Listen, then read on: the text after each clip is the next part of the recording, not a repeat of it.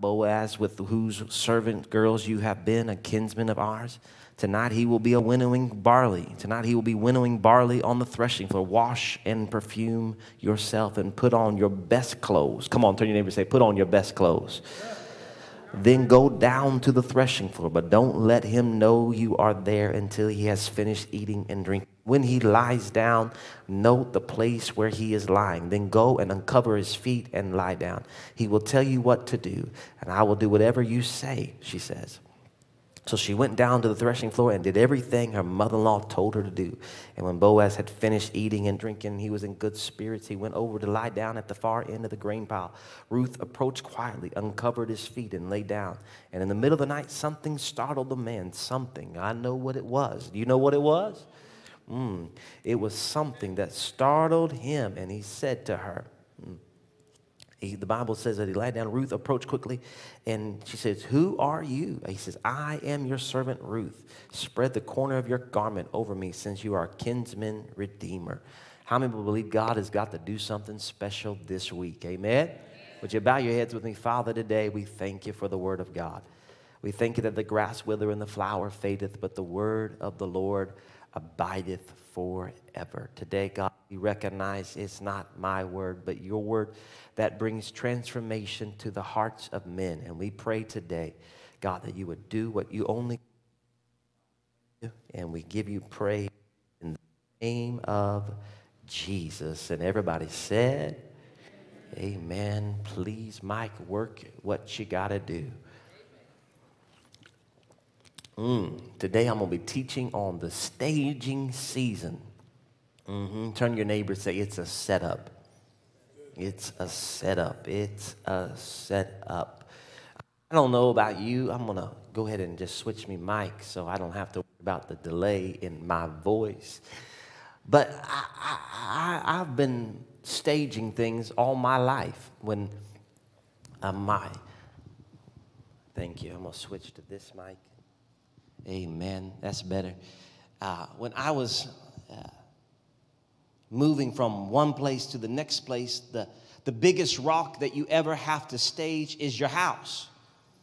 And if you know anything about staging houses, that the dynamic of a staging is important to the cell. You can bring me down because I'm going to be hollering in this mic in just a little bit. The staging of a mic, the staging of a mic, that's exactly right. The staging of a house.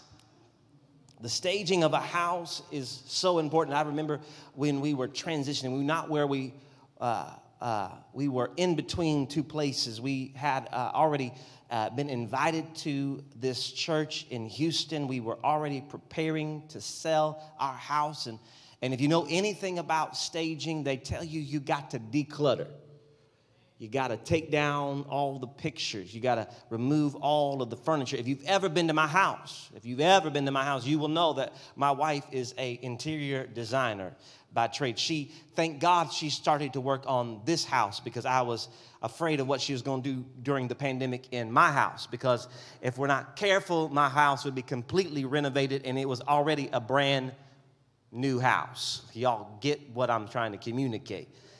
But she was staging, and when she started the staging process, it was a purging process, because we had kids that were little, and they were sitting, and they had this big old playroom, and they would be playing, and they had all these toys. And I knew that if we were going to be able to sell the house, we had to get rid of all those toys. And how many know getting rid of all those toys and getting rid of all the stuff was going to take some time?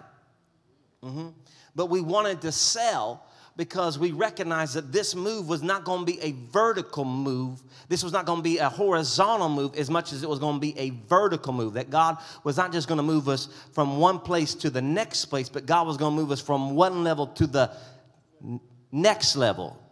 And it's so important today, if you're going to go to the next level. I'm not just talking from one side to the other side. I'm not talking about from front to back, from east to west. I'm talking about from God taking you from faith to faith and from glory to glory. I'm talking to some people that believe that God is setting up your promotion. How many believe that God is about to elevate your life? God is about to elevate this church. God is about to do what he's been promising us for years, for months, for days. There's been an elevation process. Are you prepared for what God has already prepared for you? I just got to ask the question, are you prepared for what God has already prepared for you? Are you going to be prepared for the promotion? Because I need you to see this, that preparation always precedes promotion. Preparation always precedes promotion. It's so important we see that. And the Bible tells us that there is some steps to prepare in the process of promotion. That Naomi has recognized the favor of God on Ruth. She has recognized that this is not happenstance. This is not just coincidence. This isn't just chance or luck. This is something greater that's happening in her life. She recognizes that this is about to be something significant in her life, and she is wanting to prepare her. She doesn't want to mess up the moment of promotion. She wants her to be prepared. Have you ever been unprepared for what God had for you? It's a scary thing. It's always scary to come unprepared. I've preached messages and I preached messages unprepared. I don't know if you knew it, but I went home and I knew that that was a horrible job.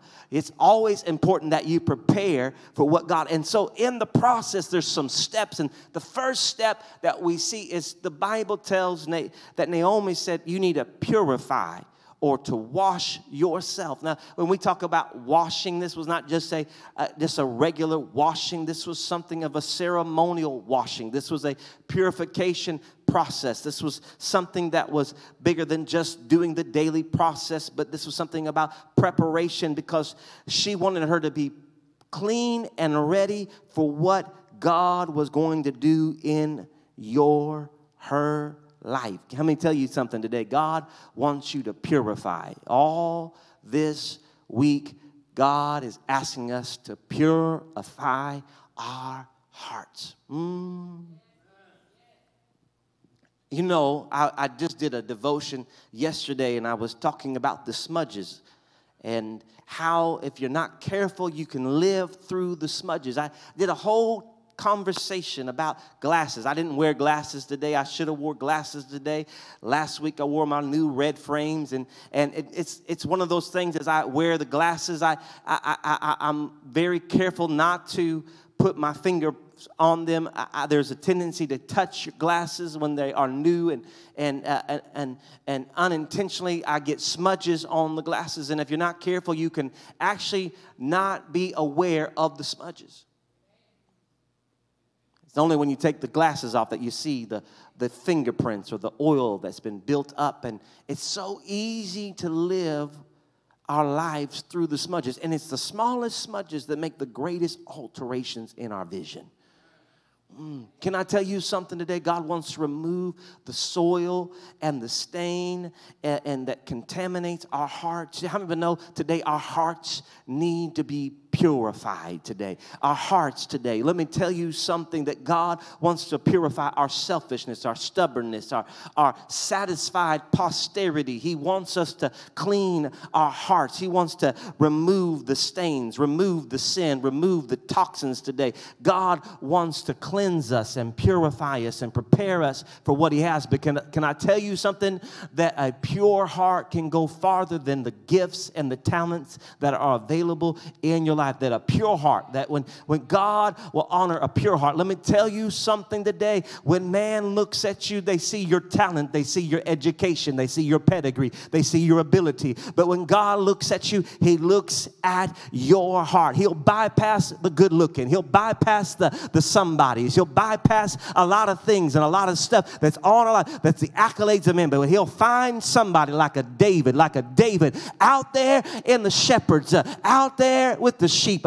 David just singing praises to God. A little 16-year-old little boy. God will pass everybody and anoint David, anoint you just because you got a pure heart. God says, blessed are those who are pure in heart, for they shall see God. Anybody want to see the Lord? Anybody want to see God bless your life? God doesn't bless you because you're good looking. God doesn't bless you because you're educated. God blesses you because you got a pure heart. A broken and contrite spirit, God will not despise. I'm trying to tell you, God wants to purify your life today. He wants to purify. He not only wants to purify, he wants to have some presence on you.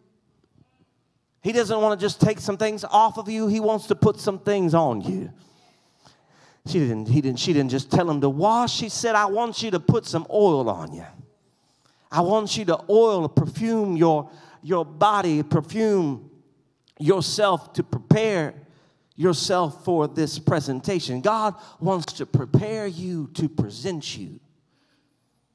I don't know about you. I'm familiar with aromas. Smells have cognitive connections to be able to create images. Do you understand what I'm saying? I know you hadn't hollered back in a while, but you need to help me today. Indeed, don't hold back. You may be the only one in the audience, but you got to holler. If you're watching online, you got to put an amen, Pastor. I hear you. What you talking about? Make it plain. I'm just trying to tell you today. It makes me preach better. I don't like putting out the table and y'all looking at me all picky and just poking at the food. I need you to say, yes, Lord. I know what you're talking about. Just had to put that parenthetically into the place. And I can remember going into my grandmother Strong's house. It smelled like a bucket of chicken. When you walked in, you could smell. She wasn't even frying chicken, but she'd fried so much chicken that it was in the wallpaper. It was in the carpet. Come on, you walk in and, my God, Lord, frying. That's what it smelled like. You know what I'm talking about? My grandfather, when he passed away, they gave me his coat. And even though when they gave me his coat, I didn't even notice. But when I picked it up, it smelled like my grandfather. Oh, I wish today I still got the coat, but the smell is gone. The aroma has left. There's just something about the smell. You know what I'm talking about. You know what it smells like when somebody burns popcorn. Nothing worse, Kendall, for one of the kids to put in the popcorn and burn the popcorn. And then not only burn the popcorn, but put it in the trash can after they're done. You don't need to put the popcorn in the trash. You need to take the popcorn bag out. Sigh. Come on, somebody. You got to take that somewhere else. You got to put that in 3 bags. Lock it up. Put it in the trash can. Take the trash can all the way to the curb and pray that tomorrow somebody picks it up. I'm just trying to tell you. And there is also a smell on you today that when the presence of God comes on you today, when I tell you there's an aroma that's on you, can I tell you that the aroma that awakened, it was the aroma, it was that something, that wasn't a something, that was a someone, that was the aroma of the presence of God. Let me tell you what the aroma do. The aroma will go before you. The aroma will come beside you. The aroma will come behind you. Can I tell you, God will put a presence on you that will cause things to open up over your life, cause people to awaken to the work that God is doing. Can I tell you today, there is a presence, there is an anointing, there is an oil on you. You say, I don't even know what you're talking about. There was an aroma that drew you into this house for this moment. You say, I don't even believe in God, but the presence of God, the aroma drew you into this place. You can't even tell me why you're here, but you're here because of the aroma. The aroma that's on your life today. I'm trying to communicate in this moment that there's an aroma that's powerful. She didn't want to just walk in just by herself. She needed some oil on her life. And she didn't just come in with just being presence and not just having presence on her, but she came in with presentation. She came in not just smelling good, she came in looking good. The Bible tells us that when Naomi told her to get prepared, that she needed to put on her best clothes. You see, when she came in, she looked like mourning. When she came in, she looked like sackcloth. If you recognize when she came in, she looked like her yesterday. You can't go into your tomorrow looking like your yesterday.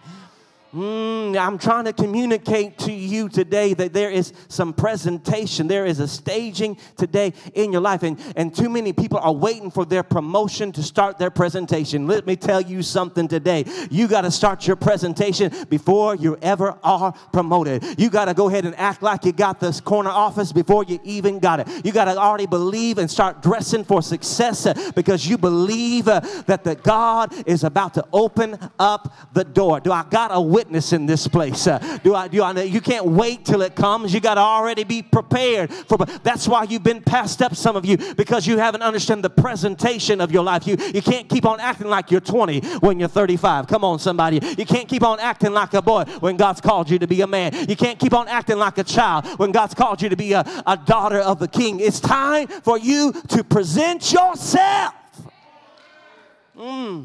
There's a presentation. Now, I like to be up in a place that has great presentation. I don't know about you. I don't like to go to any hotel that I got to check the closet.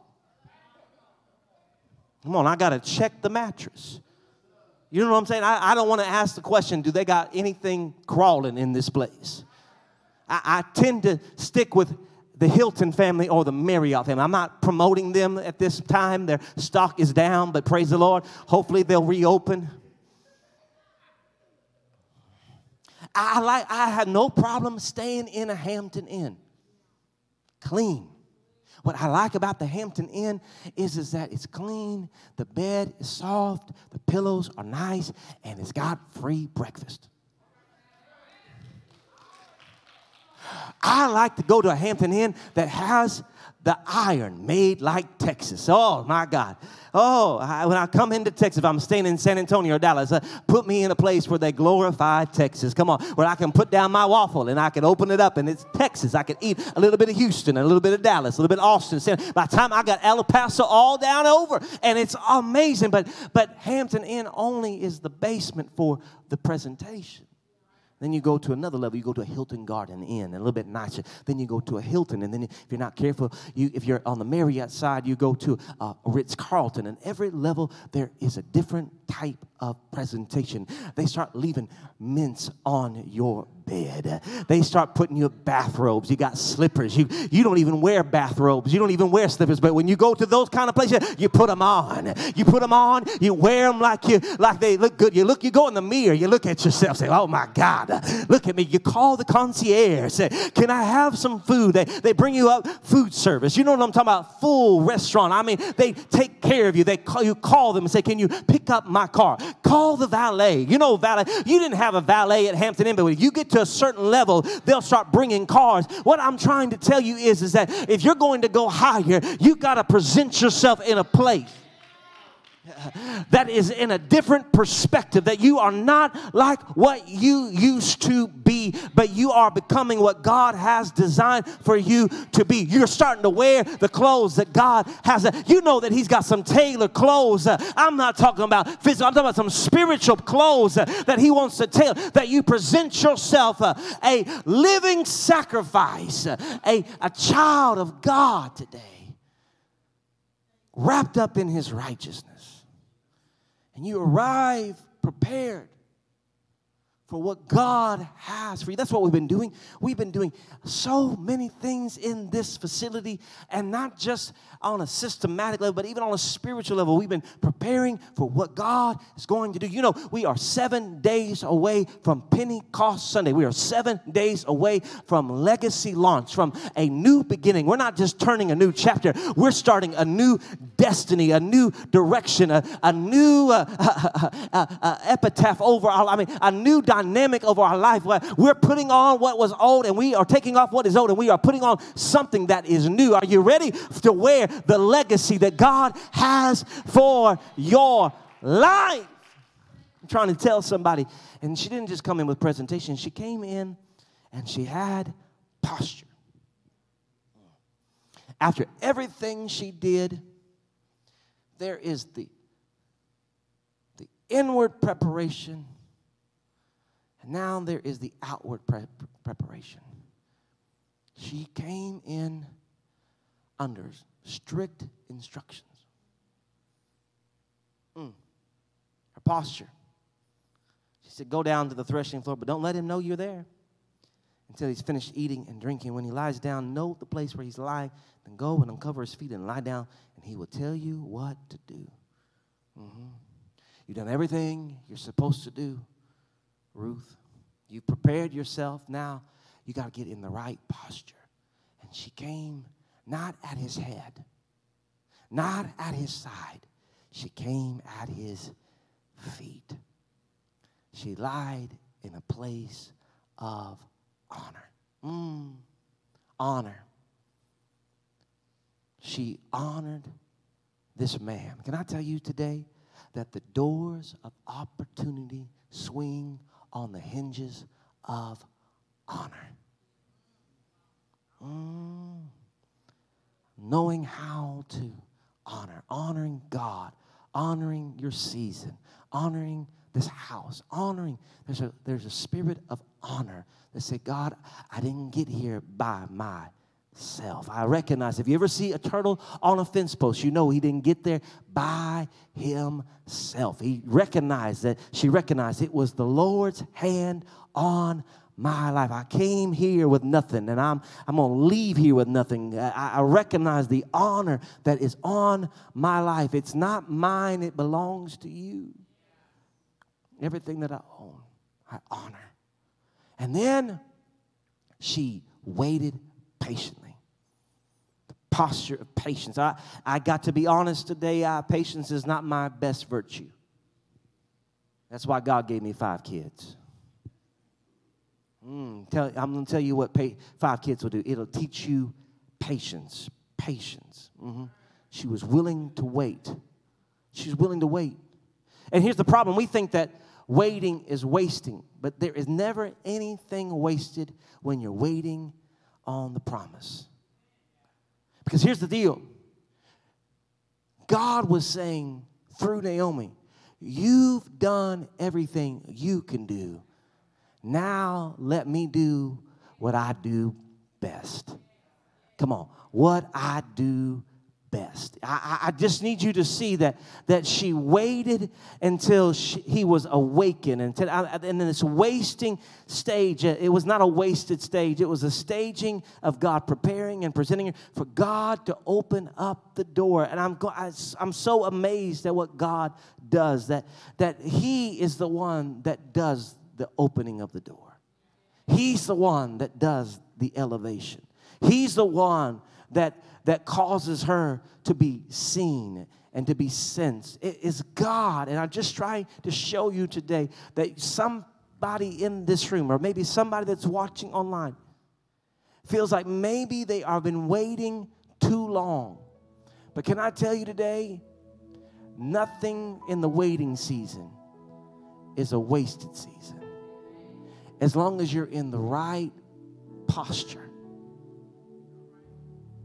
She kept her posture. She kept her place of submission. God, I trust you. God, only you can do it. Only you can do it.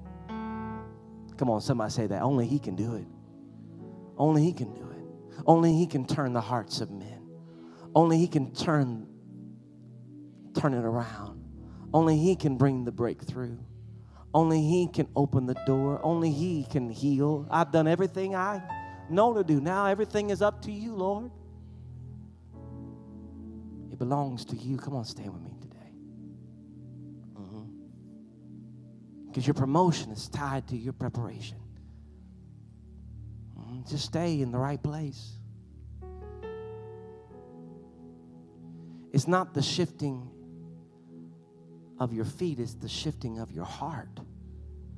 That's what God is doing. Everything in the first chapter was about location. And this is all about transformation. She's not moving from one place to the next. She's moving from one posture to the next.